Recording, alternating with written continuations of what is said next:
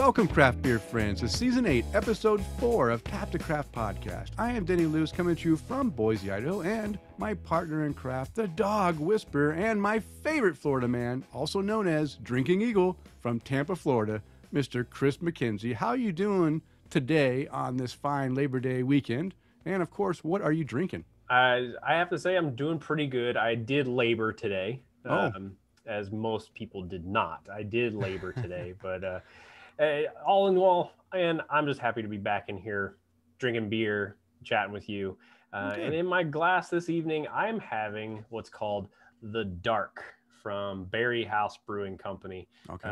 And because my screen is green behind me, it's Chris picking up some funny colors. So this is a Munich Dunkel from them, clocking in at 4% ABV. And I've been really enjoying this one. I bought a 4-pack of this a couple of weeks ago, and I'm really happy that I did, because it's super, super simple, very easy drinking beer. And because, the fall season coming up, I mean, the color on this thing, it's not called the Dark for nothing. So yeah, nice. Pretty happy about this beer. But what about you, Denny? How's your day going, and what's in your glass? That's going well. We just got back from Pocatello. We got back last night. We decided to spend a couple of nights with Haley and just have some fun, drink some beer. We met up with some friends, and that was a fantastic Saturday evening. In fact, we met up with them at 3 p.m. at Jim Dandy, and then we went to dinner afterwards, and we didn't get done, and I think it had to be 9:30, 10 o'clock. I think it was almost 10 o'clock before we left. Wow. And I'll tell you what, everyone knows that the last almost 2 years now has been, at least 18 months has been a little bit stressful on everyone, with the pandemic, having to stay at home and all that stuff, and not really interacting with your friends and getting out and having fun. And sometimes that stress and that builds up on you, but nothing is a better stress reliever than just laughing. Mm-hmm. Laughing and having a good time and just letting loose. And I'll tell you what, Saturday night, I drank more and got more loose than I have done in a long time, and it felt good. The next day, I got up and I just felt like free, right? I just felt like that laughter and everything just made me feel like a new man. And I'll tell you what, that's what I needed. I really needed that a lot. Good. So my weekend was really good. And today I was able to do some housework, some yard work, and rest a little bit and finish preparing the notes for today's show, which is going to be fun, which we'll talk about here in just a minute about what content we'll be talking about. But what's in my glass? I'm drinking a local beer, starting this show off with one from Mad Swede. This is a Himinglaeva, and this is a hazy pale ale, and this is a gluten-reduced pale ale as well. So it is hazy. You can see that it's definitely not clear pale ale. And this is my buddy Corey's favorite beer. And so I thought, you know what, I had a 6-pack of this. I'm going to go ahead and have one tonight to start off our show, our Labor Day show with. So there, we're both drinking local beers. Mm-hmm. That's good, right? Mm-hmm. I think so. Yeah. All right. Well, hey, you ready to get this show started? Yeah. Yeah. I had to grab myself a little bit of a lighter one, just because I had myself a Nimble Giant with dinner. So figured as much drinking as we're going to be doing, we got to go maybe a little higher and then work our way down, and then maybe we'll meet in the middle somewhere. Yeah. I was drinking before as well, but I just told myself for the show I'm only going to have 3 beers. There's one I have now and the 2 tasting beers that we'll be doing here. That's fair. Because those are 16-ounce cans too, so it's not like I'm, chinsing out with like 12-ounce cans. Yeah, those sissy 12-ounce cans. We got the big 16-ounce cans. Eric Gronley says, "Cheers, guys. How are you, sir? Thanks for checking in with us." Cheers. Cheers, Eric. I don't know. Manny might be hogging all your bandwidth because you keep cutting in and out a little bit. Yeah, I don't know if the guys on Facebook are having the problem or if it's just me. Maybe Sarah's streaming too much YouTube downstairs. Yeah, normally when we have lagging issues, I see it on my end too. We'll take a quick. That's okay. Just Eric, let us know if you saw Chris stutter a little bit just a minute ago, but we'll move on. I stutter when I talk anyway. All right, but before we get too far into the show, I always want to let anyone new listening to this show what Tap to Craft podcast is all about. We are an educational podcast. We focus around celebrating all things craft beer because we want to assist you, our listeners, along in your craft beer journey and adventures. And you're listening to episode 186. We're recording on Monday, yes, Monday, Labor Day, September 6th, 2021.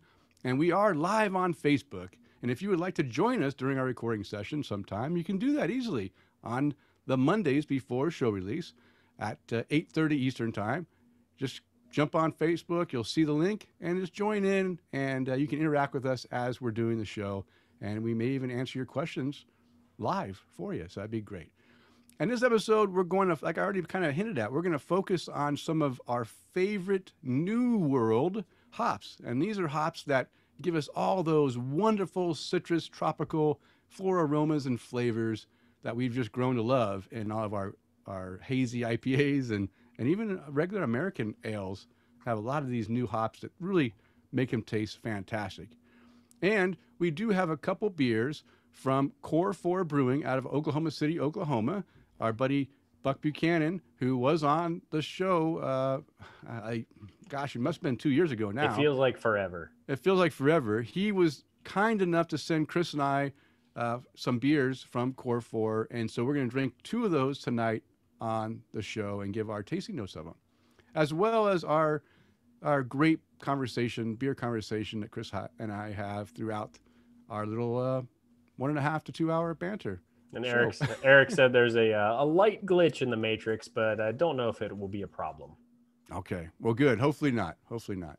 All right. And again, we usually do this right in the beginning of the show. Chris and I always want to thank all of our Patreon supporters because this episode is brought to you in part by our satisfied Patreon supporters like Mike Allen, William Schlimmer, and Amanda and Kevin Argauer, who are our virtual producers, and Tom Byrne, Jeff Seiler, Johan Halberg, Tara Carlson, Chad Lamassa, Mark Church, Matt Knight, Kirk Tabor, and Eric Gronley, who want to buy us a virtual beer. And if you enjoy the content we provide, we invite you to support the show by toasting your hosts or buying us a virtual beer or even becoming a virtual producer. You can explore the options on our support page by visiting patreon.com/tapthecraft. Okay, you know what?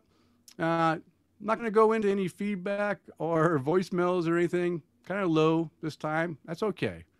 We can always hit those up next time. But if you do want to ask us a question or leave us a voicemail, you can do that. The voicemail number is 208-536-3359, or if it's easier for you to remember, 208-53-ODDLY. And just go ahead and drop us a little voicemail there, and we'll put you on the air, and we'll answer your questions as well. But if you don't want to get your voice on the show, you don't worry. We have other means for you to get your questions and feedback out to us. You can do that through email at taptocraft@gmail.com or on Twitter and Instagram. Just follow us at taptocraft, and feel free to interact with us on Facebook. That's facebook.com/taptocraft. And of course, visit our website at taptocraft.com. Okay, Chris, I am winded. I just got done just yammering away. So now I need to pass the baton over to you. So let's continue this conversation because now it's time to untap the craft and see what our listeners are drinking according to Untappd. So let's see what we've got on Untappd. And remember, guys, if you want us to read your check-ins on Untappd, make sure you follow me at MCK1345. And we usually record every other Monday, about 8:30 Eastern Standard Time. So within the last 24 hours, if you checked in a beer, we're going to read it. So, depending on the list, though, because, here in the United States, it's Labor Day. Everybody's at home doing a little extra drinking today. A lot of drinking. So I'm probably going to have to skip a few here and there so we can get through the list. Because when I went through it, I had to click the load more button about 3 or 4 times today. So we'll start off. We'll get the good ones in there. Starting off with Kevin Page. He's drinking a Voodoo Ranger V2K IPA. And he said, had 3 of these yesterday. Super crushable with no foggy 8% effects. 4 cap rating for that beer. Again, another one in the line of New Belgium's Voodoo Ranger series. Man, it seems like it started off with like 2 or 3. Now there's a couple of dozen of those things. Yeah. Next on the list is going to be David Martin. He's drinking a Key Bump Pure Snow by Hoof Hearted Brewing Company out of Ohio. 4 1/4 caps for that beer, but no notes to go along with it. Moving on up the list, we are going to, let's see, Sunny Payette. Sonny, you're going to have to tell me how I pronounce your name so I can pronounce it correctly. But he's drinking a DDH Belma and Mosaic IPA from, can't pronounce this one either, Arpus Brewing Company.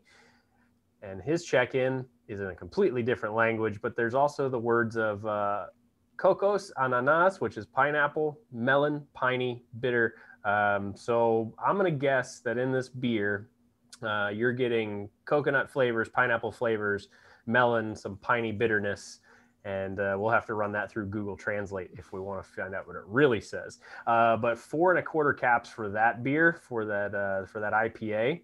Good Mosaic IPA. I can't really say anything bad about that. No. Next on the list, JC is drinking a Tritonia with cucumber and lime by Creature Comforts Brewing. 4 1/4 caps for this beer. No notes to go along with it. Lots of 4 1/4 caps this evening. Mike Allen doing his usual check-ins at the Taco Mac. But some highlights of his check-ins, Alpha Abstration Volume 18 by Wild Leap Brewing Company. 4 1/4 caps for that one.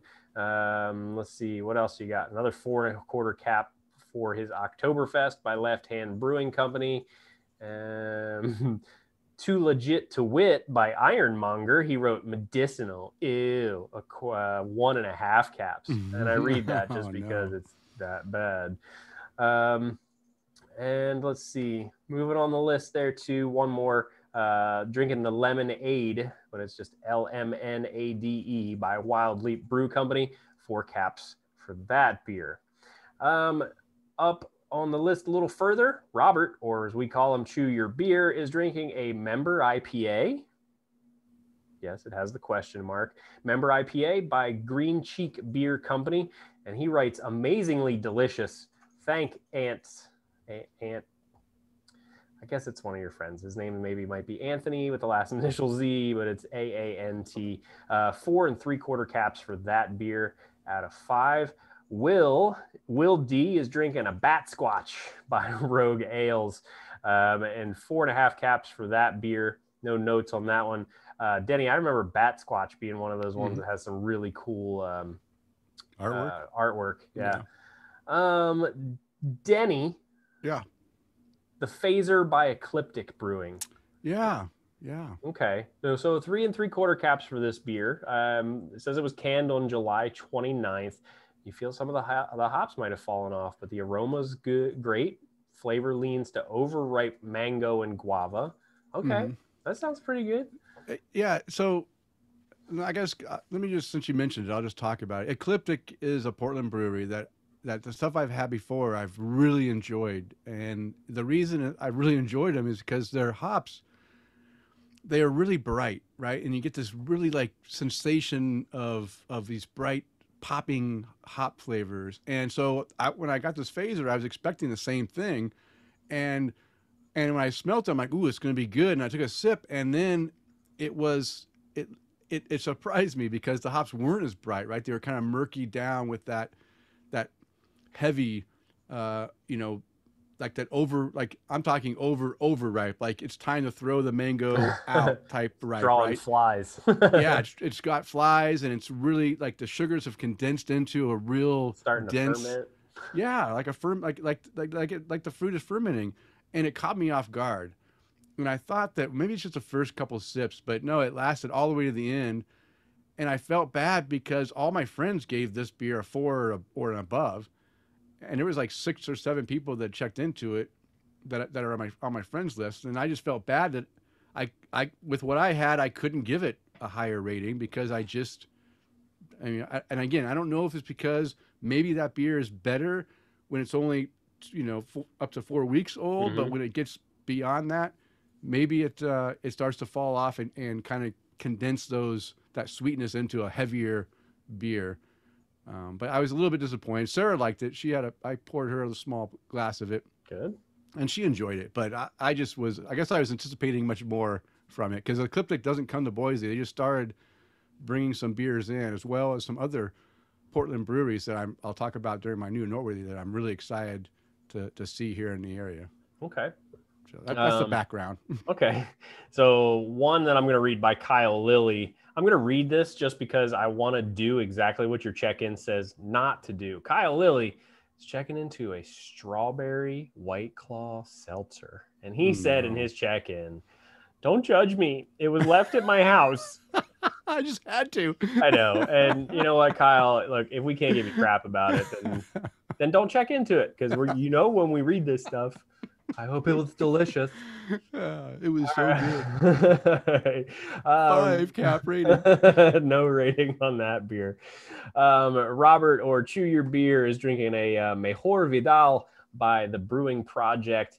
And he wrote, "First in my community to untap this beer." That's a proud day. It really is. Mexican style lager with orange blossoms and honey. So crushable, so refreshing. 4 3/4 caps for that beer. Mr. Jeff Seiler drinking out of his B cups, which is, well, I know I am. I was gonna say, I know you have one. You got 2 right here. You got 2 B cups just lying around all over the place.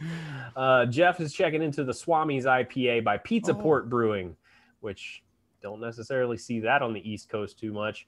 Love this IPA. Big piney and resinous notes. One of my favorite West Coast IPAs from a great brewery. 4 1/2 caps for that beer. Okay. I've heard good things about it. I've never had it. I want to have it. That's got to be from that Tap Kings or whatever. What was the? Something like that. It was something like Kings. Tap Craft Kings. Beer Kings. Yeah.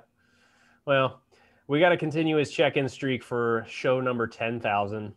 Chad Lamassa is drinking an Old Eastern, old-fashioned, all-purpose miracle elixir by Mobtown Brewing Company. And he said, "Don't think I've had a ton of sour IPAs. This is pretty sour. Black cherry, black currants, and black berries." A lot of black in there. Beautiful deep cherry color. 4 cap rating for that beer. There's a lot of different tart and sweet fruits working in that beer too. Yeah. Again, I've mentioned this before. That whole sour IPA or I guess a sour IPA. It sometimes it can be done and they're really good, but most of the time they don't kind of come across that well. But no. I like black currant is one of my favorite berries, and so I'd be curious about that one. That one sounds pretty tasty. You seem to like all the weird stuff, Denny. I do. You don't like, who doesn't like black currants or red currants? I like any kind of currant, but black is my favorite. But how many people honestly really have had black currants? When I had them is when I used to use them when I was working in like commercial kitchens. It was like we were using it to make certain sauces and certain things that went with seafood. Like we used to make this black currant ice that would go with our raw oysters. So, I mean, I never really knew about it until I used it professionally. So, well, listeners out there, let us know how many of you have actually enjoyed black currants. I get this black currant jam. And I don't like jam.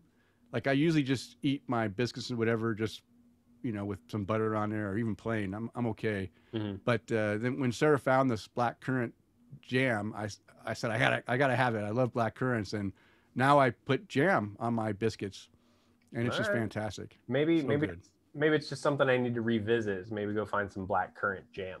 It's awesome. Okay.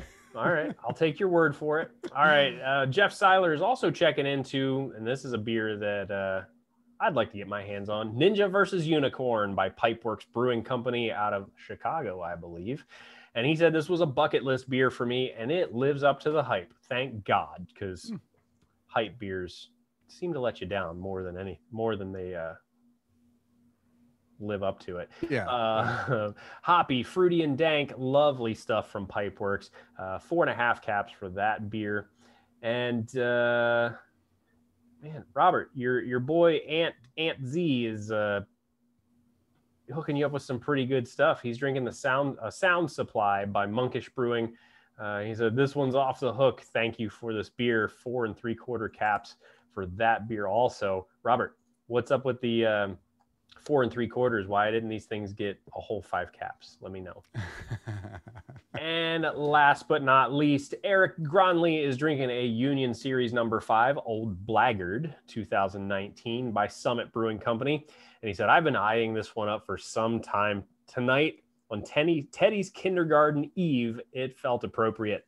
Aroma is boozy but good. Flavor has great caramel, orange, bready, and earthy qualities. Faint hops at the end. Well done, Summit. Perfectly crafted. 4.5 caps for that beer. And cheers to Teddy going to kindergarten. Yeah, nice. And that's what everybody's drinking.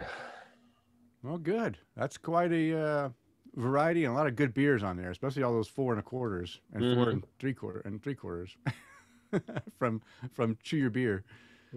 Okay, well, good. I'm glad everyone's drinking, having a good Labor Day weekend. That's what we're here for: barbecues, drinking beers, and laughing and letting loose a little bit, like I did, and hopefully like Chris did. So.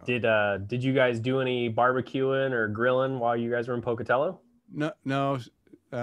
Haley doesn't have a barbecue. We're not that point what yet. She needs for Christmas. Well, we need to get a shed. We need to get something to store stuff in too. So shed, then maybe a barbecue. But then that would mean she'd have to actually barbecue, not just rely on me to come and barbecue. We'll see. Haley, we can teach you. It's not that hard to do. Yeah. Maybe she'll be a grill master. That'd be good. Okay. Well, you know what, Chris? I finished my Himinglaeva. Okay. Hold that thought. Just hold that thought. How are you doing? Okay. I don't want to mess your palate up. It's good. We're ready to go. All right. Well, now it's time to do our first beer tasting notes with Core 4 Brewing's Soul Shine American Blonde Ale. We're going light for the first one. And nope, that's not. I pulled out the right one. I did. So here's their 16-ounce cans, Core 4 Brewing Company. And then they have a nice little label right here. It's very small, Soul Shine. So you can tell what it is. Yep. I appreciate that. And we're going blonde because you want to start light and end strong. And also, the second beer we're going to be doing is a New England IPA. And a New England IPA that is using some of these hops that we're going to be talking about during the Brew Buzz segment. So I thought that was a perfect lead-in. We'll start off with a low hop, very light, like not hoppy. Hopefully, I don't know. It might be hoppy. I haven't tried it yet, but maybe it is hoppy. But should be a low hop character beer to see how they do their how clean their light beers are. So I'm expecting some good stuff from here. Nice clean blonde ale. I'm a big fan of blonde ales when when they're brewed nicely and just have some good character that comes out from those malts, and even a little bit of a light hop character that just kind of finishes off is very nice. This is a 5.9% ABV beer, and it's 17 IBU. So it's going to, like I said, it's going to be low bittering.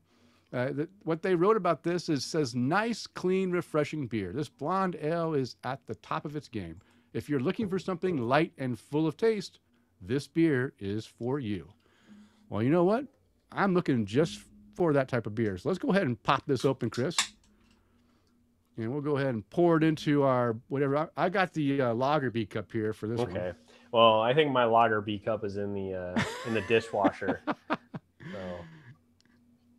Yeah. I don't know. I'm too scared to pour this thing up higher. I'll probably end up spilling all over myself. But have faith in your abilities, Denny. So I'm doing a good job keeping the head reasonable too. Look at that.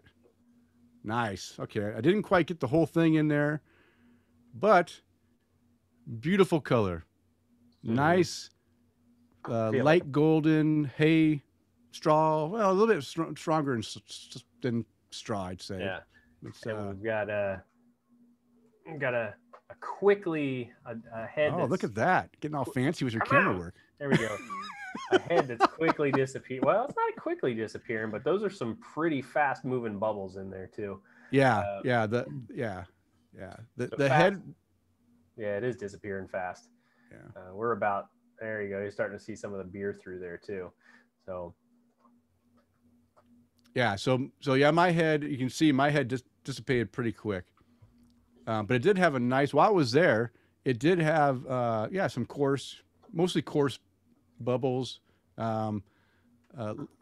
off-white head, not pure white as far as I can tell. now I want to give a little bit of a disclosure. So Okay. I'm like 90% back of being able to taste things. So like I remember the other day I texted you and I was drinking that Nimble Giant and I told you, I don't know if I did tell you, it tasted like all I could get was hop bitterness out of it, and it tasted like I was drinking carbonated water. Oh, I had one at dinner tonight. I could taste it. It was good. So I'm pretty much back to normal, whatever normal is for me. And I've been really, really just kind of waiting to try these beers. So yeah. So the right off the bat, very nice malt, bready malt, like crackery malt, like bread doughy, crackery malt head. I mean, really, really nice aroma. I mean, I'm really enjoying the aroma on this. So that's already a good sign. I'm already enjoying this. Let's do it. You ready to take a sip? Let's just do it.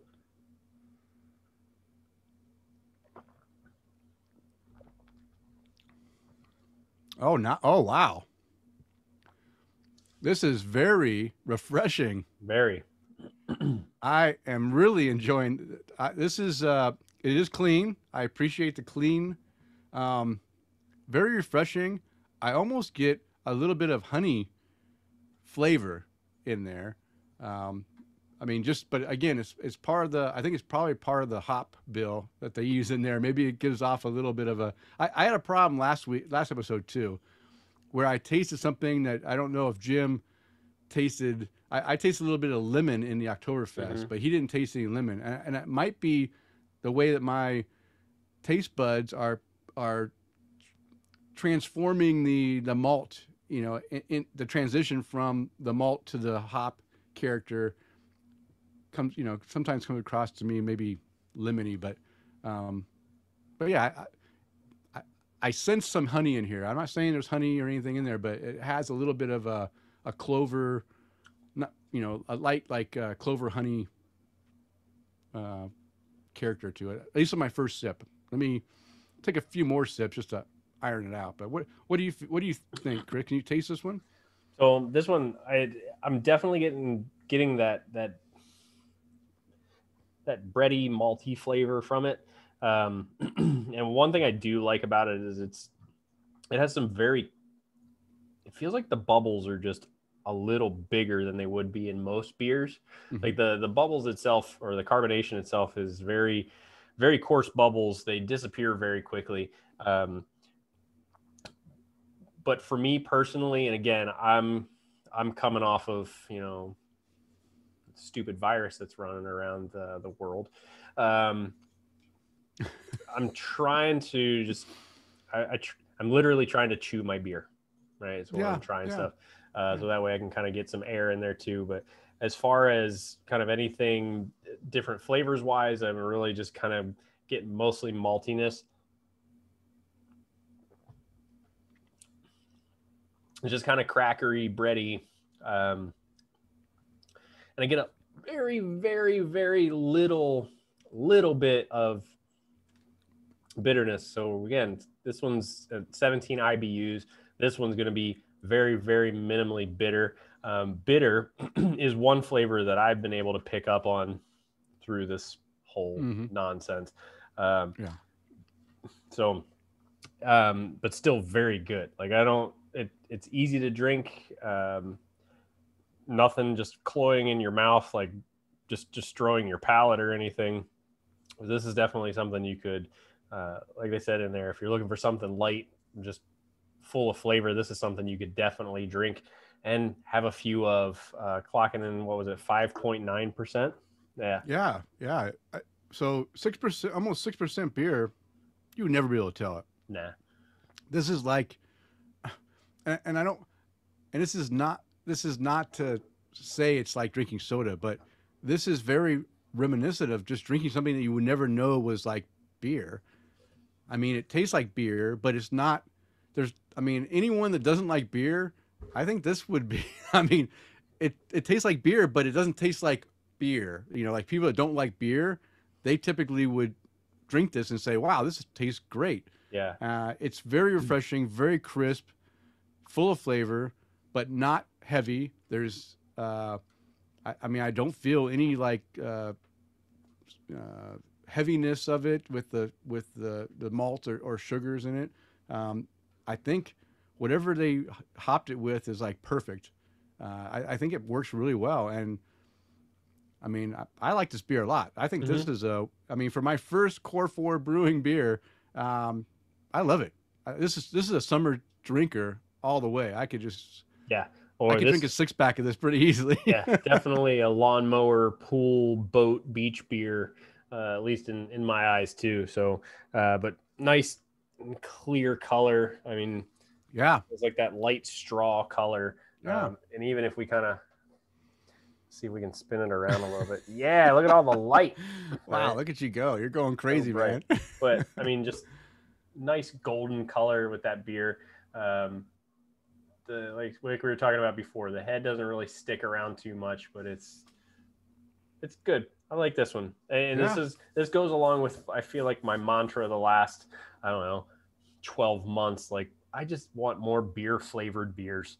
Going from a Munich Dunkel to a blonde ale. This is just good beer flavored beer, and I forget Yeah. who I was having a conversation about with that last week or something like that, where somebody was like, "Oh my god, I got this beer from Angry Chair. It was this double chocolate cupcake diabetes stout," and I was like, "You go right ahead, you can have it.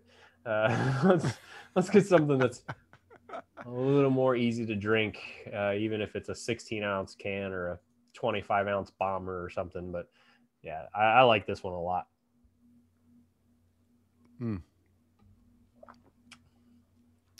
I rate this very high in my blonde ale.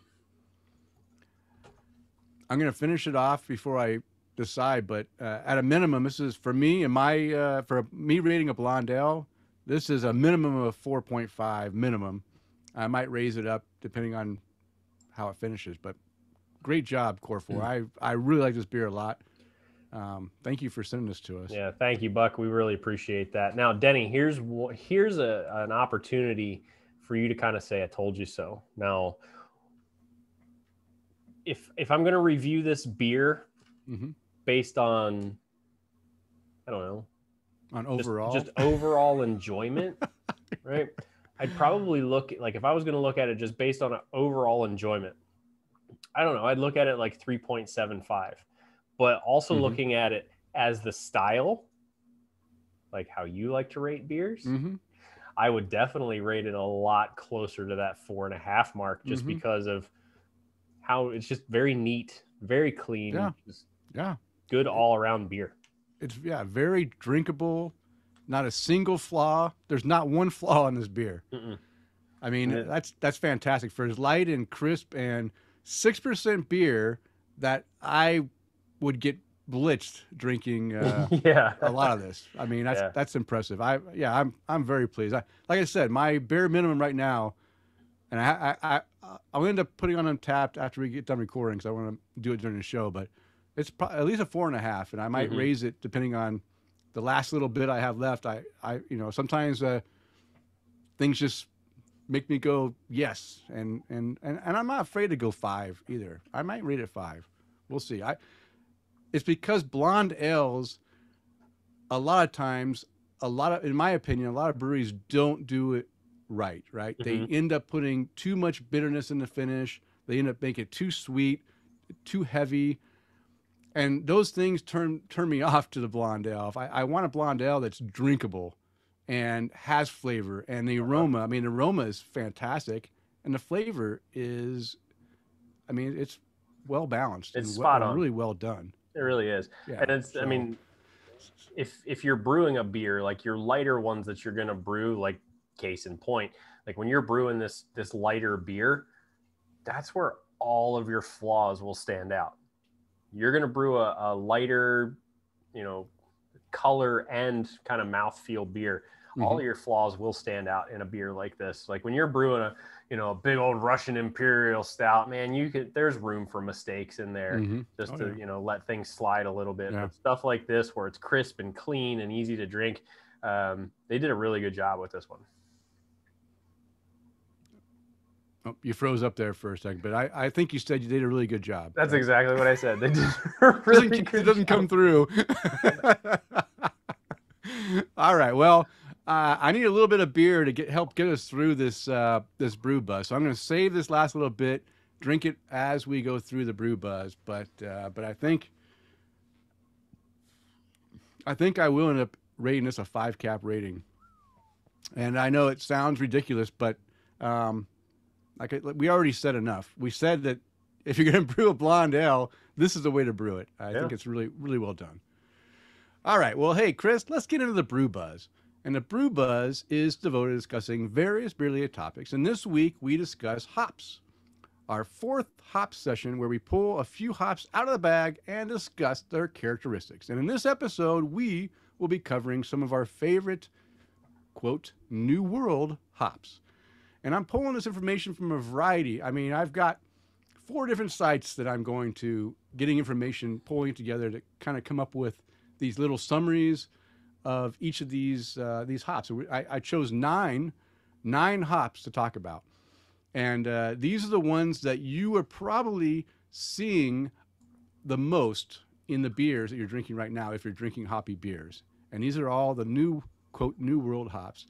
And I'll have a list of these sources in the show notes, so you can go and check them out if you want yourself. But these are mostly from places that sell the hops. So, if you need to go find them to go buy for your home brewing, this is a good opportunity to go. And some of them seem pretty reasonable. I don't know.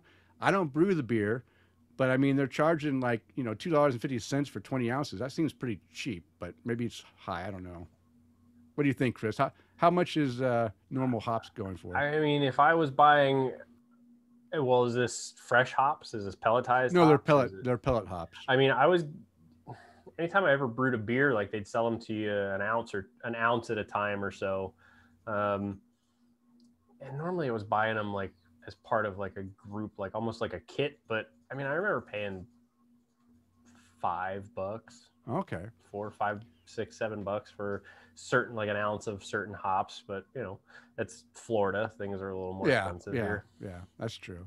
Well, you gotta get them all the way from the Yakima Valley. From Yakima Valley. Well, and it's funny you mentioned that, because 2 of the sites are Yakima Chief hops, and they talk about their varieties that they sell and produce, and also Yakima Valley hops. So there's two sources there, as well as hop variety descriptions from the hoplist.com site and hop varieties.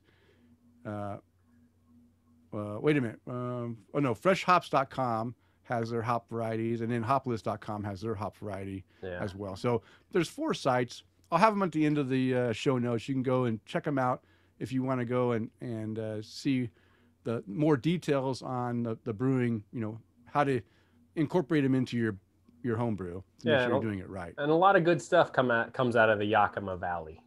Oh, yeah. As far as hops go. Yeah, all the good hops do. Well, a lot of good hops. And normally what I find is that when there are hops growing there, there's also probably wine coming out of the same area. Yeah. So, but yeah. And plus there's a really cool book series that I've read that's based out of the Yakima Valley too, called Dies the Fire, which is a really cool, just kind of apocalyptic book series that I started into. Is basically anything that deals with combustion, like fuel won't combust in this book. It's like planes fall out of the sky. So when you need to travel somewhere, like one of the things that I remember out of that book was that it was when it's a mile away, it's a mile. It's not like you're just hopping in a car and going somewhere. So, yeah, you're footing it. Yeah. All right. So as we did in the previous, it's been a while since we did a hops. I think it's almost been a year since we did our last hop series. So I'll give you a little bit of background here on how hops are typically they're divided into three categories: aroma hops, bittering hops, or they can be an aroma and bittering hop, and that's a dual purpose hop. So aroma hops have a lower alpha acid percentage and an oil profile associated with good aroma. These hops are generally used as a finishing or conditioning hop. The bitter hops have a higher alpha acid percentage, and these hops are generally used in the boiling process to extract bitterness. And dual purpose hops have qualities of both aroma hops and bittering hops, and they're used both for for aromatics and for bittering, and of course for flavoring as well. Now, I mentioned New World.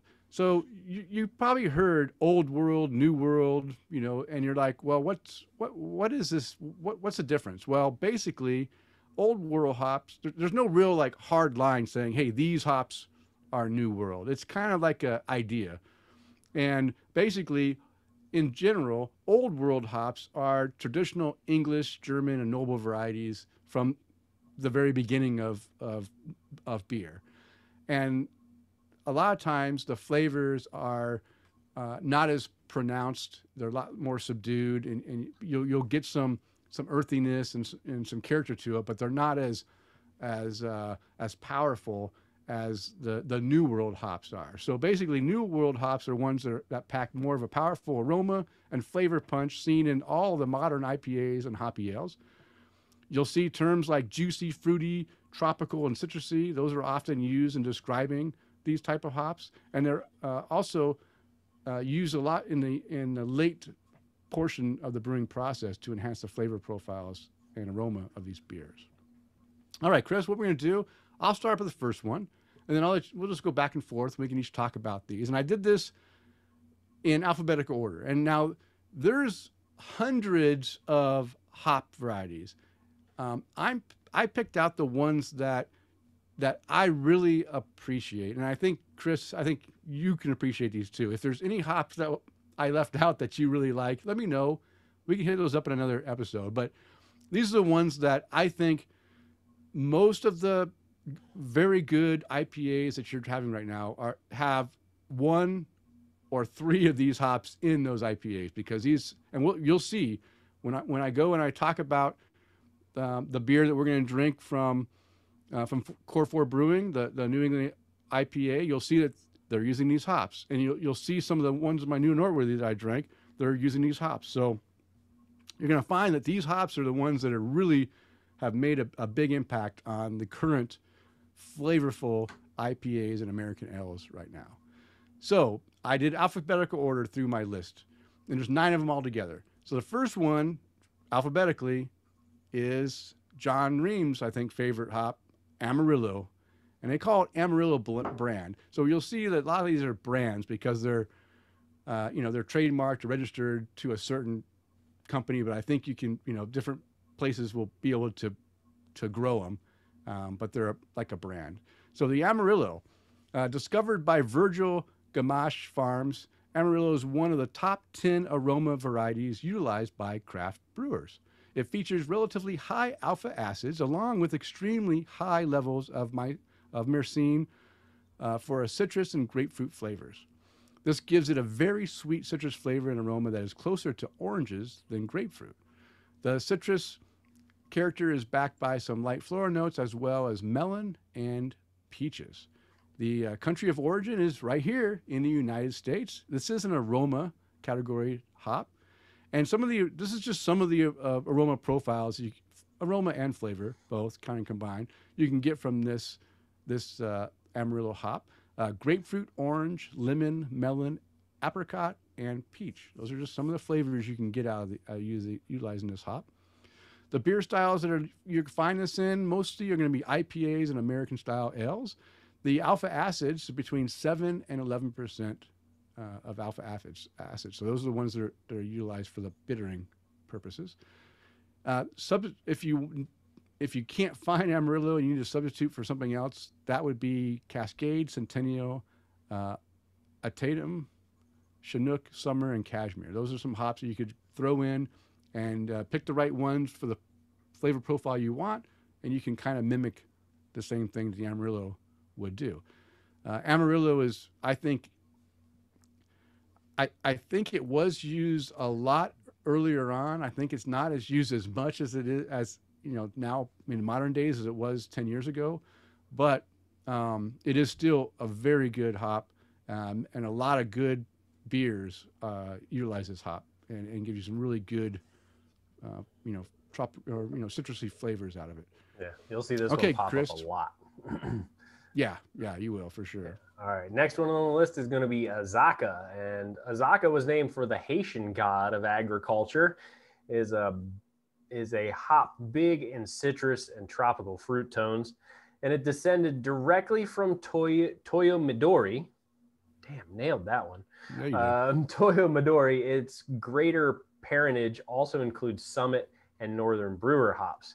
It's bred by the American Dwarf Hop Association, a joint hop breeding venture between Roy Farms, Wyckoff Farms, and Green Acres Farms. Azaka is considered by many brewers as being well suited to IPAs. Azaka is a dual. Let me try that again. Azaka is a dual purpose hop that produces sensational single hopped beers.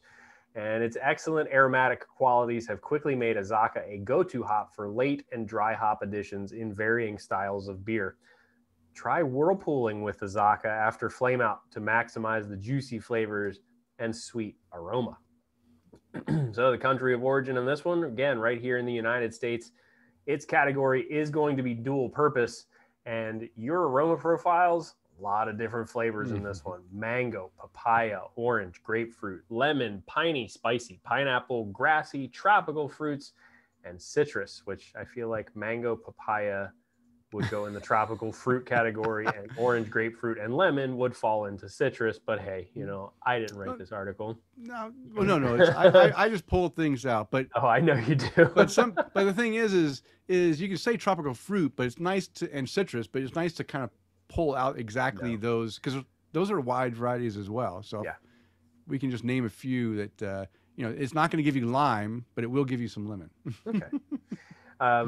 Beer styles for this hop: IPAs, American style ales, which could be a little bit of everything, and then saisons. This is a pretty well-rounded hop as far as for brewing beer. Your alpha acid is going to be a little higher than our previous one, 14 to 16%, and substitutes. There is no substitute, damn it. It's only Azaka. Yeah, this is one of the few. There's a couple of these hops that you could substitute some hops that will give you some of those flavors, right? But as far as like, here's a hop that will generally produce a similar beer if used right, there was none. I looked at all the sites, none of them have a substitute for this hop. So if a beer tastes a certain way utilizing this hop, you might need to make sure you use this hop, to get the best out of it. And there was something. The American style, I just kind of, instead of listing out like wheat ales and reds and ambers and all that, I just put those all into American style ales. Any type of American ale, you can utilize this and give you some of those flavors in that beer. And this is one that I don't see this one as much as the other ones we'll talk about, but when I do see this beer or this hop in a beer, it's usually a beer that I really enjoy. And so I wanted to call it out because I think you're going to see this hop being used in a lot more of the beers you're drinking. So I just wanted to go ahead and describe it for you guys. All right. Now I'll talk about the next one. Everyone's heard of this hop. In fact, this hop is probably the first of the style that kind of really gave away to New World hop. Well, I won't say the first because then John Ream will be on my ass. If you really want to say the first, it'd probably be Cascade, Centennial. All those are also, we already talked about the 4C hops, right? Those are all, quote, New World or New Age hops that have a lot of flavor, pronounced, citrus, pine, resinous flavor that you would get that from those that you don't get in the older world ones.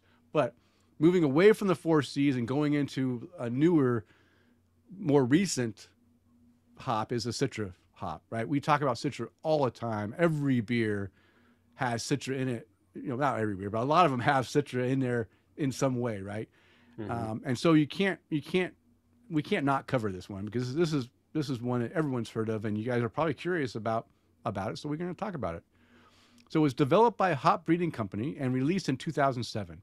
The Citra HBC 394 features high alpha acid and total oil content with a low percentage of cohumulone in it. Okay. It boasts a complex lineage that includes the likes of Hallertau Mittenfrew, which is the father, Tettenanger U.S. version, the Brewer's Gold, and East Kent Golding. These are all the ones that kind of like blend together to make this brand. It is one of the top 10 aroma varieties for craft brewers, imparting a distinct citrus and tropical fruit flavors. Citra is the most sought-after hop variety because it offers an intense citrusy flavor and aroma that revolutionized IPAs. And I think everyone can agree that that's a true statement there. I mean, Citra really came on strong and really made IPAs stand out, that they could be more than just big, giant, bitter bombs, right? It gave out some nice flavors and aromas to the beers.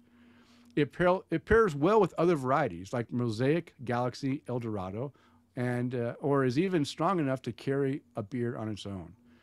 And that's true. Again, I already mentioned that you're going to find Citra in a lot of beers that are mixing hops together because it plays well with those other hops. But if you want a Citra hop beer by itself, it can also stand alone by itself really well. Citra hops are noted for their high I'd go with geranol. Geranol content, which is biotransformed by yeast into citronol. Yeah, that. Citronellol. Like a citron alcohol, I guess. A highly sought after aroma compound in fruit forward IPAs. It's like citronella, kind of, right? But citronellol. Yeah, but this is the alcohol version of it. Whatever. The country of origin is the United States. Another great hop coming out of the U.S. It is a dual-purpose hop. Some of the aromas and flavors you get: grapefruit, melon, lime, gooseberry. Who's ever had a gooseberry? And passion fruit. Those same people that have had black currants. You're probably right. I probably had a lot of gooseberry then. Beer styles that really work well with this, of course, the IPA, American style ales, any of the ales, wheat ales, red ales, ambers, and saisons. Saisons that, a lot of times we think of saison as being a really out there flavor, maybe even barnyardy, depending on how it's made. But a lot of these, I've had some really good saisons that are made with Citra that give it an extra twist on the flavor profile, and really nice. Alpha acids between 11 and 15%. You can substitute Simcoe, Cascade, the U.S. version, and Centennial and Mosaic for this hop if you needed to. Okay, so there's the Citra. That's the big one. All right, Chris, now you can go to one of my other favorite hops. The good old Galaxy brand. Galaxy is so good. Yeah, this one has been commercially available since 2009. Galaxy is the most internationally recognized Australian hop variety. Its lineage is going to include high alpha Australian hops and European cultivars, specifically German Pearl. Mm-hmm. Okay. Galaxy has the distinction of sporting the highest percentage of essential oils in the industry, and Galaxy hops are prized for their big aromas of oranges, peach, guava, passion fruit, especially when it's used as late additions to the beer. Galaxy hops are perfect in hazy IPAs, and it works well with the usual suspects of Citra and Mosaic. The flavor is often quite intense upon production, but it mellows out as it matures. Now, first one on our list that's going to be their country of origin, Australia. Mm-hmm. And its category is going to be dual purpose. Their aroma profile: passion fruit, peach, and clean citrus. Yeah. And some styles for this beer: their IPA, pale ale, and ESB, or extra special bitter. Alpha acids. Now, Denny, can you explain these alpha acids to me, why it was written like this? Because nobody had the same thing, and they're so drastically different. I had to add both. So okay. I have two sets from different, and again, I don't know if it's because different batches at different times that they were produced these at different levels, but as you read them, you'll see there's two different levels of alpha acids here. Okay, so two ranges on this one, starting at 11.6 and going to 16%, or starting at 14 and going to 20% as far as alpha acids go. So 12 to 18. How about we meet there? 13 that to sounds 18. good. Yeah, 13 to 18. I'll go with that. 13 to 18 sounds about right. Substitutes for this hop, you could use Citra, Amarillo, and Centennial for this one. Centennial. Yeah. All right, Denny, So for me, let me just say for Galaxy though, I love the Galaxy, the orange flavor that comes out of Galaxy. That's the one that when they can make a beer with this and that clean citrus orange flavor comes out, that just like takes it over. I love that flavor, and I think Galaxy does that the best. Right? They're the ones that can definitely pull out that really orangey flavor. That's what I like. Well, that was going to be my next question. I was going to ask you, what do you like so much about these Galaxy hops? There you go. That's what I like. Yeah, it's the one hop that I think does that best. Okay. And if I want to have a beer that has that clean orange, like you can draw out that orange right out of it, this is the one that I love. Gotcha. Personally. Yeah. All right. Well, then let's talk about the next hop on the list.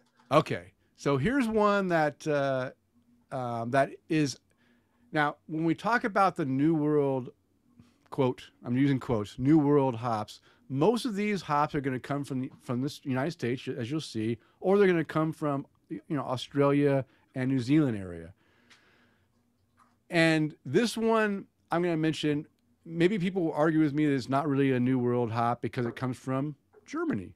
And German hops aren't typically, but this is a relatively new hop that came, they went and spliced all these genes together and made this hop in Germany. So I think that this, in my book, this is a hop that I really enjoy in beers that aren't necessarily big in flavor, but have a pronounced character of the flavor without being too big. And this is Mandarina Bavaria. And this is what I call the subtle big hop beer, right? Because it's not really big, but it's a subtle flavor that makes you feel like it's a big flavor. That's my own take on it. But I really do enjoy beers that have this Mandarina Bavaria hop in it. So this was bred at the Hop Research Institute in Hull and released in 2012.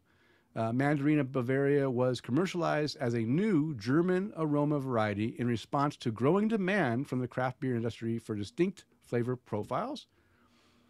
It is the daughter of Cascade and displays many citrus characteristics. It is useful for both flavor and aroma and imparts slightly sweet notes of tangerine and citrus, especially when used for dry hopping.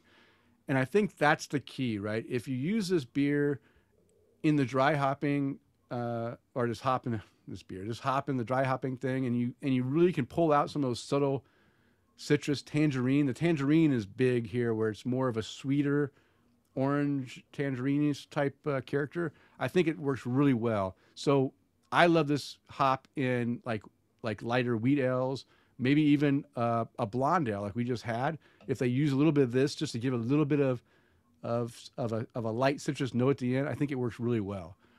The country of origin, like I mentioned, is Australia. It's mainly used for an aroma hop, but it can be dual purpose. But I think the main purpose is for aroma and some flavor. The profile you're going to get is tangerine, grapefruit, and lime.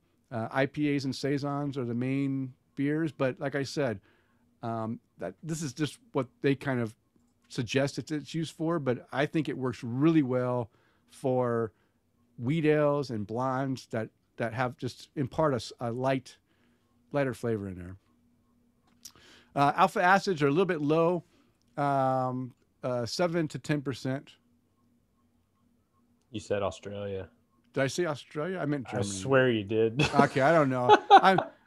I've had a few beers today, so if anyone is not watching me, probably sees that I'm a little bit feeling a little bit good. So I might have said something. I meant Germany. This is Germany. 7 to 10%. So it is a little bit. It does have a little bit of higher, but it's right in the mid range of the alpha acids. You can substitute Columbus, Nugget, or the U.S. Cascade variety for this hop. Okay, Chris, the next big hop. I mean, I feel like we've talked about this one 4 times out of the last. Of course. How many hops that we've discussed already? The Mosaic brand hop. This one's developed by Hop Breeding Company and released in 2012. Mosaic HBC 369. It sounds like a science experiment gone wrong. Contains high alpha content and features a unique and complex aroma profile that translates favorably into a variety of beer styles. It is a daughter of Simcoe and a nugget-derived male. Excuse me. I told you, I'm going to be coughing a lot today. Well, you cut that out really good because I didn't even hear it. I know. See that mute button? And then I can get right back on and use that mute button appropriate, like a professional. Nice. Mosaic hops feature complex but clean flavor characteristics and are known for their triple use profile encompassing bittering, flavor, and aroma. Wow, just an all-out overachiever of a hop. All right. They have high alpha acids but low cohumulone, which makes them pleasantly hoppy, carrying flavors of mango, pine, citrus, and herbs and aromas of tropical and stone fruit. It's starting to sound delicious. Mosaic is named in honor of the artistic assortment of aromas and flavors it is capable of presenting. Its country of origin is right here in the United States.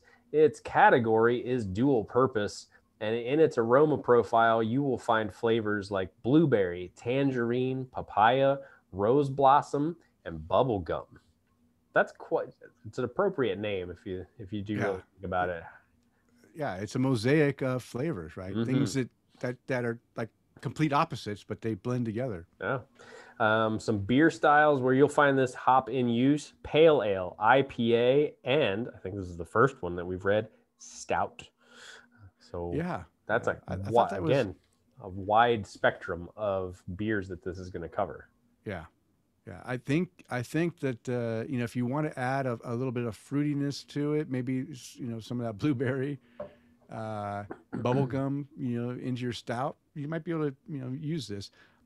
I think that this hop, I enjoy beers that are made just with Mosaic, but I don't think that Mosaic on its own is as good as when it's blended with other hops that kind of combine into it and just release like a bunch of different flavors throughout the whole profile of drinking the beer. And I think that's what Mosaic's strength is just complementing other hops to make them better and make itself better. It's really good, hop to do that, I think. Sounds like it's quite diverse. Yeah. All right, alpha acids are going to be clocking in at 10.5 to 14%, and the one and only substitute for this, Citra. Citra. So Citra and Mosaic are kind of like similar, right? I mean, as far as they can be used to help each other, but honestly, I don't know if really you can. I mean, I don't think Citra is going to really make the same exact beer as Mosaic, but no. But I think they're both good at complementing other hops as well. Okay, the next one is a hop that I think that right now most of the new age IPAs are going to incorporate this hop in it. I see this all over the place, and it really is, making some really good hazy IPAs. And this is the Motueka brand. This is developed in New Zealand Institute for Plant and Food Research Hop Breeding Program and released in 1996. Now, this hop is released a long time ago, right? This is the oldest hop besides, even older than Citra, right? Mm-hmm.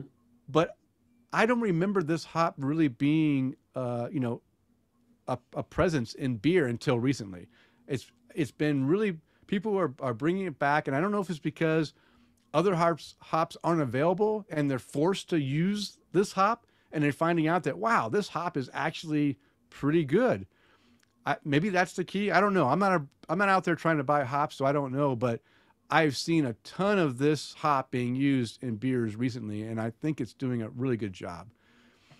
So it was released in 1996. Motueka is a cross between a New Zealand breeding selection and Saaz hops. It offers a unique aroma and flavor profile suitable for producing big beer styles.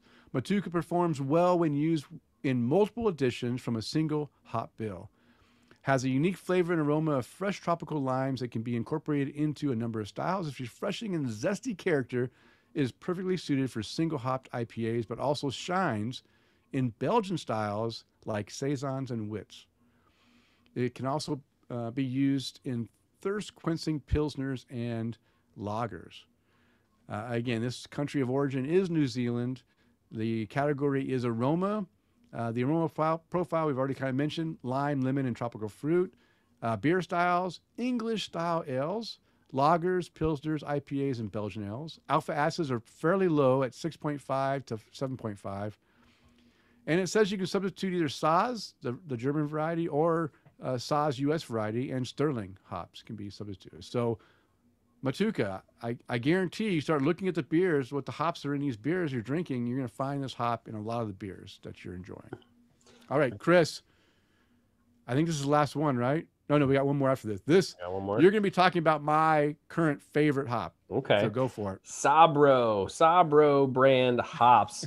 And Sabro the Sabro HBC 438 is the newest release from the hop breeding company. I'd like to learn a little bit more about the hop breeding company because we've mentioned it, 4 times now. Yeah. Sabro is an aroma hop that is notable for its complexity of fruity and citrus flavors. And Sabro's pedigree, if it would scroll down, there we go. Sabro's pedigree is the result of a unique cross-pollination of a female Neo-Mexicanus hop. Nailed it. It imparts distinct tangerine, coconut, tropical fruit, and stone fruit aromas and pronounced cream character with secondary flavors of cedar, mint, and vanilla. Yeah. Isn't that bizarre, two flavors? It's bizarre, but man, I'm sitting here thinking about a beer, and then I'm also like skimming through and looking at the beer styles going, man, I would like those flavors in my beer.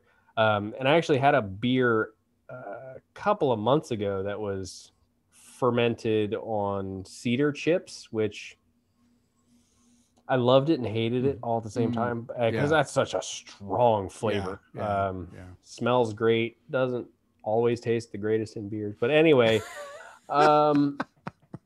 with a robust brewing performance, Sabro proves to be a strongly expressive hop that translates its flavor incredibly well into beer. Its country of origin is in the United States, and its category of hops is it's going to be for aroma purposes. Its aroma profile, man, we've already touched on so many different notes with them, but citrus, stone fruit, coconut, tropical fruit, herbal flavors, tangerine, and some beer styles you're going to see this used in pretty much spans the gamut. IPA, Saison, porter, stout, fruit beer, and American pale ale. Alpha acids are going to be a little higher, 13 to 17%. And just like one of the other ones I read, there is no substitute for Sabro hops. And honestly, there is no substitute to Sabro hops. I came across this hop, I think, for the first time 2 years ago. And from the very first beer I had with it, I said, what is this hop? I love it. And every Sabro beer I've had since, and I've had the wet hop one, the fresh hop Sabro, even more incredible than the regular ones. And I'm telling you, the Sabro hop is kind of what got me to want to do another hop session with these type of hops. For one thing, we're talking a lot of hazy IPAs, a lot of juicy stuff that we might mention some of these hops. And I think it's a good idea for our listeners to understand what these hops are all about. When we say these hops, what are they?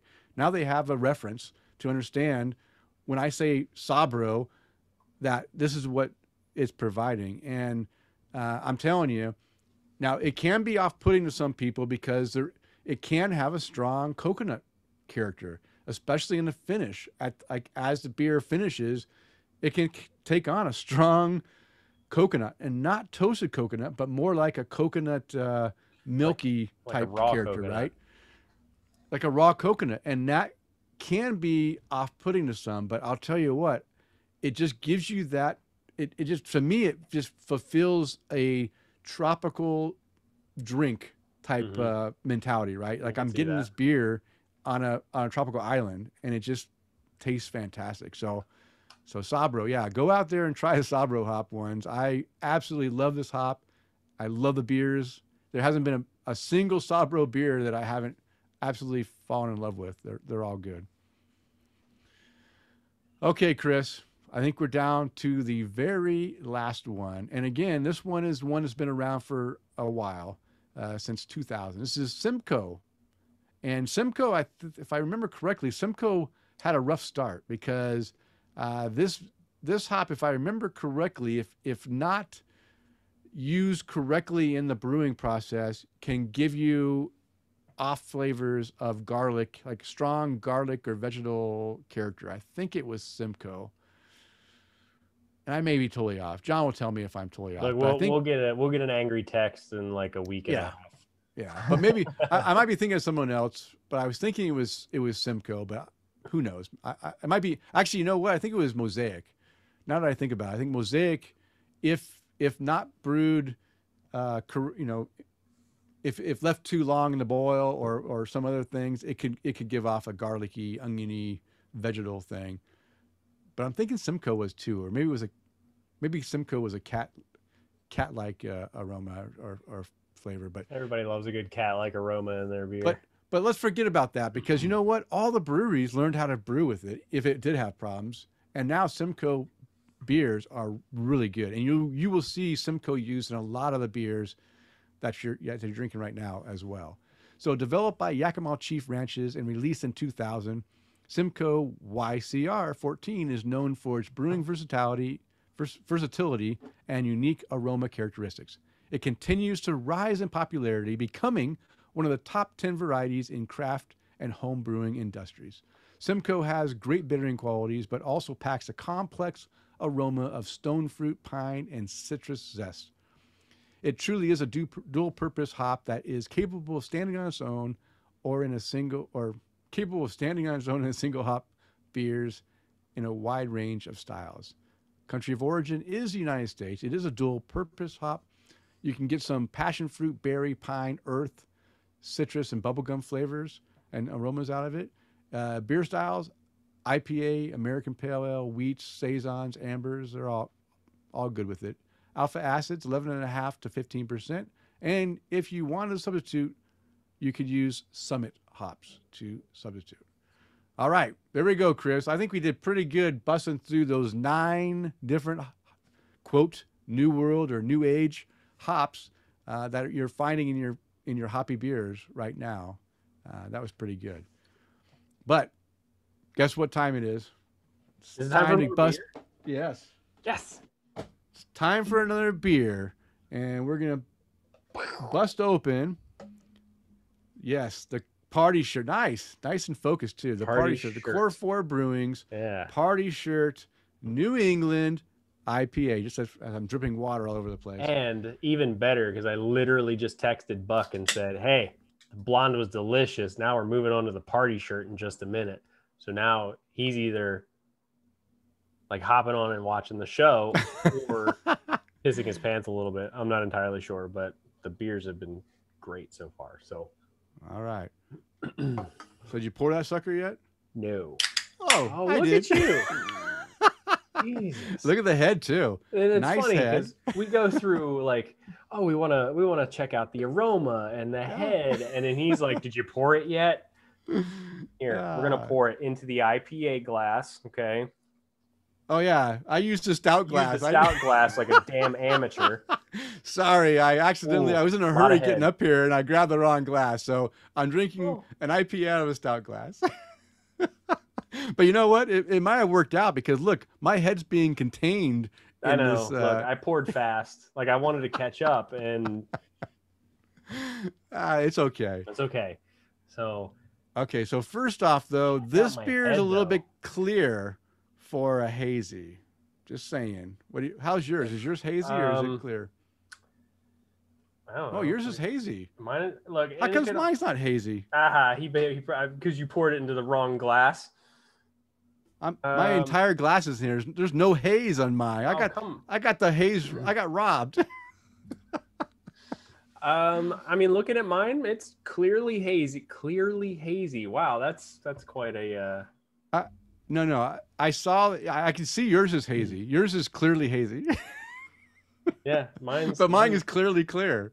Well, I mean, it's not perfectly clear, but it's definitely not like yours. I don't know. I feel like the color on mine, and especially when I've got this whole green screen behind me, it sets off things. But I don't know. I'm getting like an amber color, a light amber color, like maybe even golden. And I'll admit, looking at my beer compared to your beer, it might. You can almost see me. Well, there's a little haze. It's just not as hazy as yours or Robert's. Robert, to your beer, he also had got a care package from Buck, and his was hazy as well. Okay. So mine, and as far as like the head goes, the head is it's dense. I mean, it is dense. Just sticking around. Yeah, I still got some here. Yeah. I mean, it's almost like, I mean, you can make this mountain of head on my glass while I take a picture here. But that head is dense. I mean, look at it. You can. Yeah. I mean, your head is really good. Mine's starting to die down, but it's still, you're dense bubbles, very fine, a few coarse ones in there, but it is hanging around. So that's good. I didn't mention that this is 6.2% ABV, 46 IBUs. So it's right in the middle. Even better. And what they have to say about it, this hazy New England IPA is loaded with Amarillo, Simcoe, and Citra hops. The three like the foundations of of these hops. It's the right beer to drink while picking out your favorite party shirt. Do you have a favorite party shirt?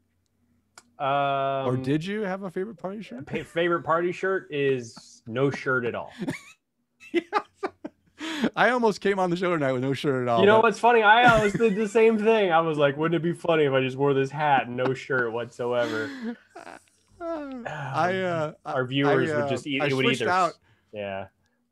Our viewer rating would even be through the roof, or the FCC would call us. Yeah, nobody. Actually, that would just make sure nobody watched our YouTube for sure. But yeah, I had a muscle, shirt on, and I want to come on and record in somewhat decency. So I went and took it off, and I said, "Hey, honey, I'm just going to go record like this." She says, "More power to you. Do it." She's all for it. Well, I because of the weekend that it is in at the Gorge Amphitheater, Dave Matthews Band just finished up their weekend at the Gorge. Oh, nice. Nice. That's one of my bucket list places to go see this band play. But that was funny because I even said to Megan, I said, I put my hat on because, I mean, I just didn't feel like doing my hair today. I had a hat on all day, and I said, I'm not doing my hair to go on the podcast. Yeah, I didn't feel like doing my hair either. Yeah, I know. It shows. It really shows. And I was like, man, wouldn't it be funny if I would have just jump on there, just no shirt. We could do a shirtless. I mean, I don't think we're going to gain many new followers. I know, but maybe you will. Maybe we get more Patreon followers that way. Yeah, pay us to put our shirts on. Yeah. All right. Okay, let's get back to this beer. So, have you taken a sip yet? I have. Tell me you didn't take a sip. Look, I haven't. I've been trying to, but I'm like, no, I don't want to take a sip yet. But okay, let's do this. I'm smelling some. I'm smelling like some sweet tropical fruits off the nose.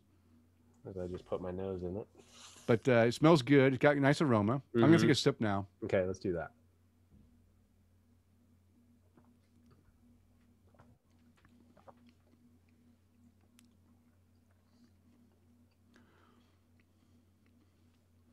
So for me, this tastes like more of a juicy, like a combination juicy West Coast. Okay, so then you got the same beer that I did. Okay. There we go. There's our verification. We got the same beer. I don't know why yours isn't, or maybe you're just seeing it a little differently. But yeah, just like you, I got some. Yeah, it's like to me. I don't think I would label this New England IPA. I would name it, well, for yours, a hazy IPA, but this is to me this is coming across more like just a juicy West Coast. It's got a little bit of bitterness in there, which I like. I like the bitterness, and it's got juicy tropical flavors in there, but it's not. It doesn't have that. I expect like higher citrus notes. This is more tropical notes. I also expect to have a little bit more smooth, creamy, You're looking for some fluffy, fluffiness in there. And this is coming across more like a standard IPA. And again, that's what mine looks like, right? Mine looks like a standard IPA. Yours does, at least on the video. Maybe all the oats and stuff were left in your glass and not mine. I don't know what happened here. Yeah, I mean it's very clearly. Well, again, we keep saying the word clearly, but it's definitely looking at mine. It's definitely translucent. You can see the light coming through it, but like if I put my hand behind it, you certainly can't see any detail other than my shadow going between the light and the beer glass. Yeah. Yours on my end looks extremely clear. Yeah, you can see light behind. I mean, you can see that's shining through, but it's fine. It's a good beer though. It's not. It's just not what I would expect from a New England IPA. I like I said, I have expectations that my New England IPA is going to be a lot more cloudy, more orange Julius looking, softer.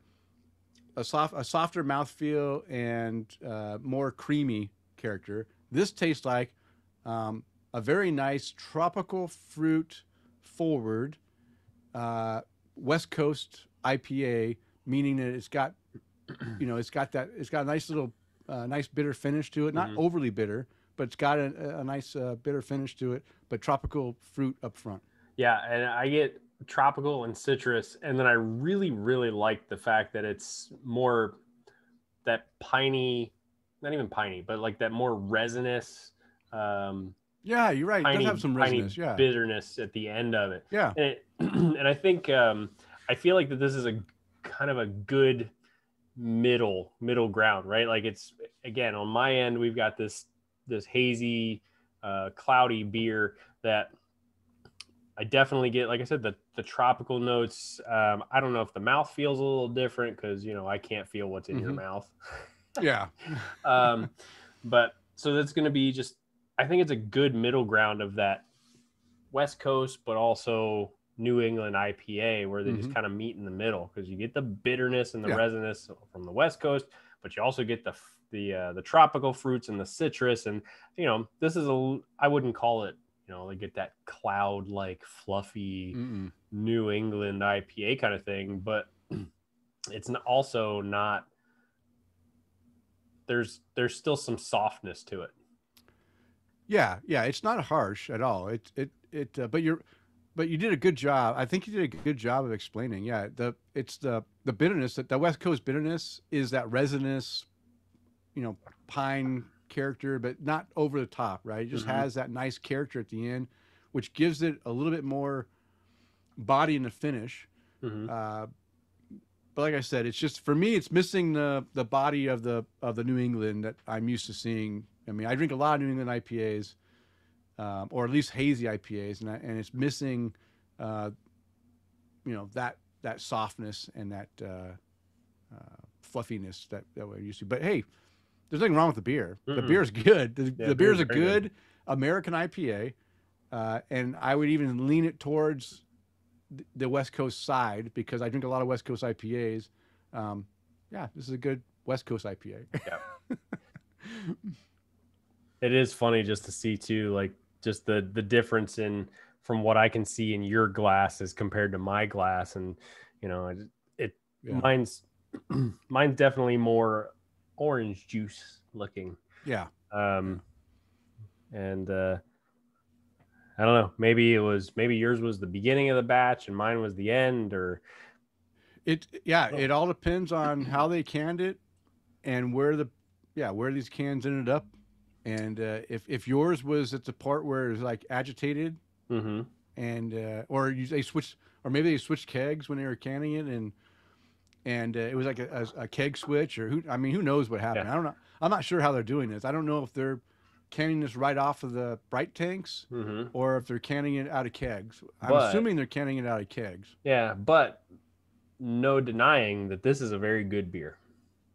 No, it's good. Simple, straightforward, very good beer. And again, Denny and I tend to be a little more picky when we're like, okay, well, this beer went from Oklahoma to Idaho, allegedly. Went from Oklahoma to Idaho, and then Oklahoma to Florida. So, I mean, you send a beer 1,500 miles in two different directions. Yeah. It's a pretty amazing task if you can get the exact same thing in the exact same person's hands. Yeah. 2,000, 3,000 miles away. So, don't want to make it sound like we're just being too nitpicky. Great beer. No, beer. It's a good beer. No, I don't have any complaints. I don't have any complaints about the beer. The beer's good. I'm just being, on the style selection. That's all. Mm-hmm. That's all. Okay. Well, thank you again, Buck, for sending the beer. I look forward to, we have 2 more beers on our next episode that we'll be drinking, a wheat ale and an amber. And I can't wait to try those, because those are 2 styles that you don't see a lot in breweries. And I'd love to see what their take on it is as well. Let's get some peaches in there too. Yeah, there could be some peaches in there. So, Chris, it's time for our new and noteworthy beers thing. But you don't have any beers to talk about? I don't, and I'll tell you why. Okay. The new beers that I tried over the past 3 weeks, either 2 things happened. One, couldn't really taste them too well, or they were kind of mediocre. And I'm even fortunate enough to say that I was in the great state of Ohio for a quick little trip, and the beers that I did get to try were kind of mediocre. Plus, I was starting to have congestion and stuff when I was there, so it was like, I didn't really get to enjoy. I didn't really get to enjoy the beers that I could have. Let me say that. Didn't get to enjoy the beers the way that I really wanted to. So yeah. Okay. I'm not going to put anything on my list today, because everything that I did rate was pretty mediocre. 3.5, 3.75, that kind of thing. No problem. I had a lot of beer, and I had a lot of highly rated beers, but I'm going to talk about 3. Okay. And I picked these 3. I handpicked these 3 of all the great beers I had, and I did have a lot of good beers in the last 2 weeks. So the first one I'm going to talk about is another brewery from Portland, Oregon, that I've heard so much great things about, and I finally saw we had some of their beer in Boise, and I had to pick it up. And that's Von Ebert Brewing. And the beer that I found at our local co-op was their Sector 7 New England IPA. And just so you guys, we just got done talking about the hops and these new age hops that we're using. I wanted to point out that this beer that I'm going to talk about, that I'm going to rate here, has Mosaic, Simcoe, Citra, and Galaxy. Again, 4 of the hops that we just mentioned in this segment. And this one, what I said on Untapped, is Big Citrus Juicy Hazy Boy. I've been excited to try beer from Von Ebert and glad to find a single beer in Boise. Really want to try other styles, I really want other styles to show up as well. But this hazy is fantastic. Please keep sending beers to Boise. Yes, Von Ebert, please keep sending beers to Boise. And I want to see your lagers, your pilsners. I know that some of my friends here in the local area have found some of their other beers, and I just need to go and find them myself. But I'm looking forward to more of their beers coming in, because they do make some very good beer. I give this one a 4.5 cap rating. The second beer I'm going to talk about, I'm going to go away from the IPA for a second. It's going to be a local beer from Payette Brewing. And this is the Payette Brewing Star Garnet Schwarzbier. And everyone knows that I love a good black lager. And this one is in help celebrating I think it's their 10 years anniversary, if I'm not mistaken. I think it's 10 years. I'm really enjoying this black lager. Great flavors, refreshing and not sweet, well balanced and very drinkable. Make this a year round, Payette. Yes, Payette, please. If not a year round, bring it back seasonally, because this beer is fantastic and I need more black lagers in my life. I gave this also a 4.5 cap rating. And then the last beer I'm going to talk about is another IPA. This is from Evil Twin Brewing. Yes, Evil Twin. And this is called the Modern Hipster American IPA. It uses Galaxy, Matuka, and Sabro. 3 of my favorite hops in this one beer. It's no wonder that I love this beer so much. I said very pleasant hop aroma, ripe tropical citrus fruit on the nose and flavor. This is very smooth, silky, with so many wonderful flavors. I really like this beer, and I guess I might be becoming a modern hipster. 4.5 Please cap don't. rating. Please don't. You're going to be having avocado toast and yeah, I'm right there. I mean, again, Evil Twin, modern hipster, fantastic beer. Highlights 3 of these really great, flavorful or aromatic hops. It's just, I mean, why is it not a 5? I don't know, because I feel guilty when I give too many 5s, but man, it's really good. I really, really enjoyed that beer. All right, Chris, it's time to bring the show to a close. But before we do that, I always want to give you an opportunity to raise a glass to someone. So who would you like to raise a glass to tonight? Well, just like you kind of hate to give out too many 5s, I hate kind of copying your toasts too. But I got to raise a glass to Buck and Joe Buchanan for sending out the beers. Guys, these were good. So good. I can't wait to try the other 2 on our next episode.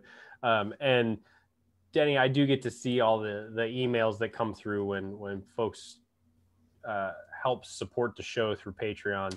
Guys, cheers to you. Thank you so much for your help and the support of the show.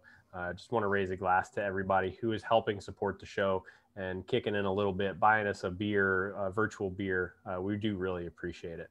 And Denny, again, not to steal your thunder, but who would you like to raise a glass to this evening? Well, to our Patreon toast, this episode is going out to our newest Patreon supporter, Eric Gronley. Thank you, Eric, for your support. We really appreciate not only just listening and interacting on our Facebook Live, but all the, and even the little bit of buying us a beer. We really appreciate that. And our website cost and hosting cost that we used to put the show out, it did come up this month. So we were able to use that Patreon money to go ahead and get the show for another year. So we now have hosting paid for another year. Thank you to our Patreon supporters. We really appreciate that. I also want to raise my glass to Buck and Jill Buchanan. I really appreciate you guys sending the beer out. I'm telling you, I'm going to rate that blonde a 5 cap rating. I really enjoyed that beer. This beer, very good as well. I don't take my criticism. It's just I'm just criticizing what I have in my glass, but it's still a good beer. But thank you, and I look forward to those other 2 beers.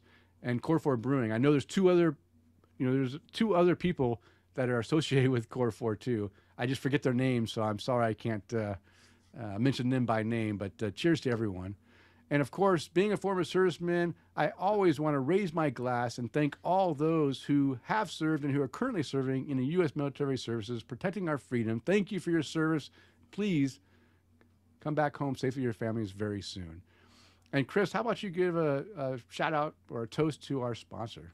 All right. At the forefront of the craft beer movement, Brewer Shirts was one of the first to create apparel that celebrates the art of brewing and the love of fine beer.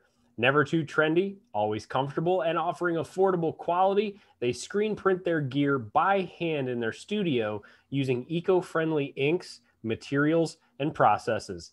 Visit their online store at brewershirts.com and use the coupon code TAPTHECRAFT2020 to receive 15% off full-priced items. And Denny, today I had someone come in as a new client for a consultation for our dog training business.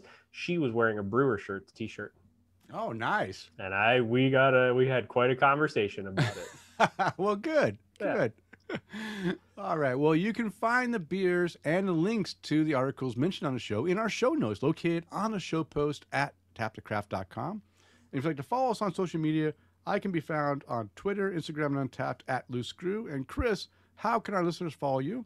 Well, as you all know, you can never find me on Twitter at Chris_McKenzie82, but you can definitely find me on Untapped and Instagram at MCK1345. And be sure to go out and interact with us on all things social media at Tap the Craft, Facebook, Instagram, YouTube, you name it. We're out there. Okay. All right. Well, it is last call, and it's time to bring the show to a close. We want to thank you for downloading and listening, and we ask you to please tell a friend, and of course, subscribe on all the popular apps out there. Whatever, I'm not going to name them all. You know what they are. Subscribe, tell your friends, like us, write a review, whatever. Spread the word. And as a reminder, we release a new show every 2 weeks. Now go out there and spread the good word of craft beer. Cheers. Cheers.